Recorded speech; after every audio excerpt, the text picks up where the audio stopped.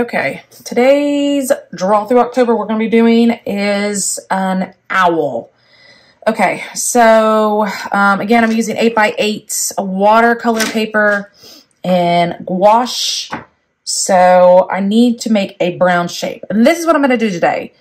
I think I'm not going to use my pencil to sketch, and I'm just going to jump in. I do have to add the sepia to my color palette. Make brown. I just want to use it. Sometimes I'm lazy. I'm going to add some mixing white because I need to lighten this base color up. Don't need a lot. So let's see if I can do this successfully. He's got a rounded body.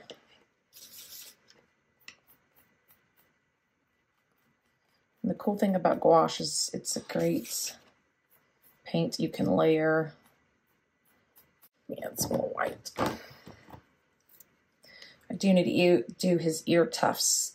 If you didn't know, and the reason I noticed is because when I taught kindergarten and second grade, I did kind of a spooky, creepy, crawly unit during this time of the year, and we would learn about worms and owls and kind of bats, Halloween-y type creatures, and it was my way of bringing Halloween into the classroom without bringing Halloween into the classroom. Because if you don't know, as teachers, even though everybody looks like they celebrate Halloween, not everybody does, so it's kind of my way of doing it. Okay, so owls actually don't have ears. They have something called ear tufts, which look like ears, but they don't act like ears. Okay, I gotta switch to a smaller brush because these little bumps are gonna go right on this corner. So I wanna make sure I have a smaller brush to control easier.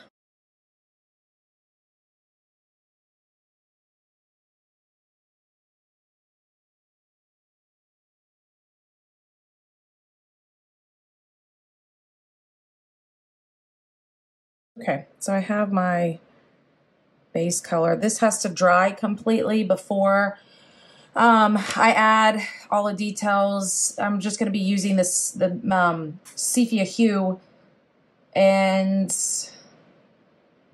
then I think I'm going to lighten this shade up a little more to make it a light brown. So this layer has to dry, so just either put it away, work on it later, blow dry it if it's possible. You don't want it too wet to blow dry, but we'll come back to this. I'm going to go back to my sepia because I need a dark brown.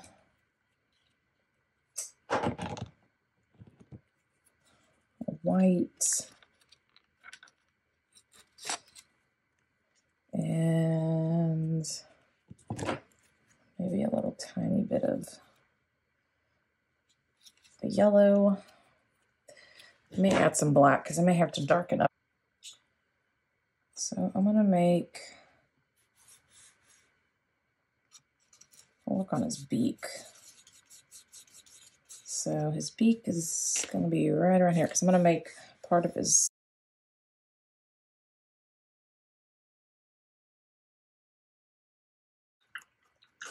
While that's drying, get my brush clean. I'm going to lighten up the sepia. I need a little darker than this, but not as dark.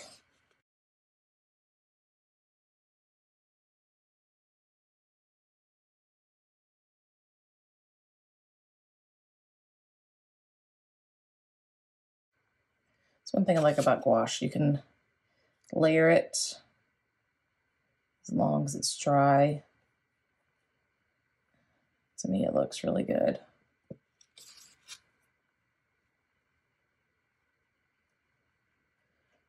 Okay, so I need to use the same color.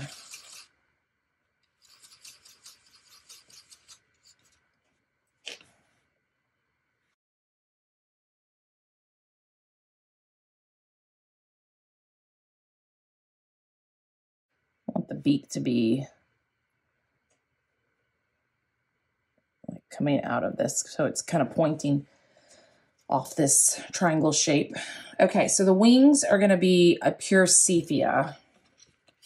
So I don't want to add any white. I want it to be a shade darker than what I got. And they're pulled in.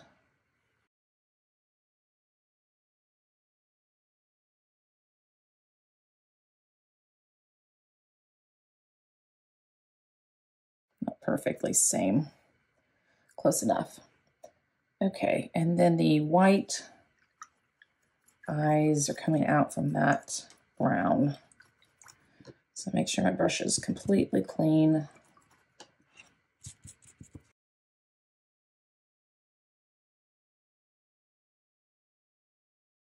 Okay. So my last step, I can't add the little closed eyes. That's just the fur around the eyes.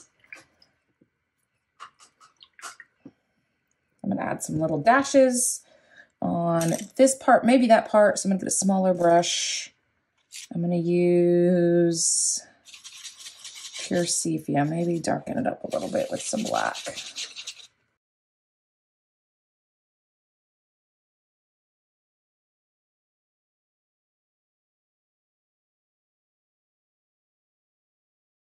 I really look at pictures of owls. They're actually very pretty. Like the fur, the different designs of the fur. It's just really kind of cool. Okay, his eyes, I'm going to keep the same brown. I think that's dry enough.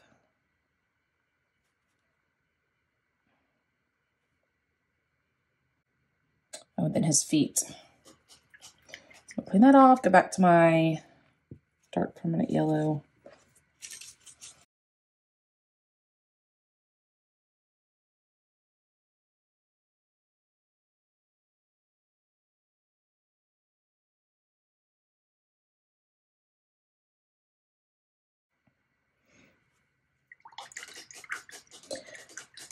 Okay. I think I'm done.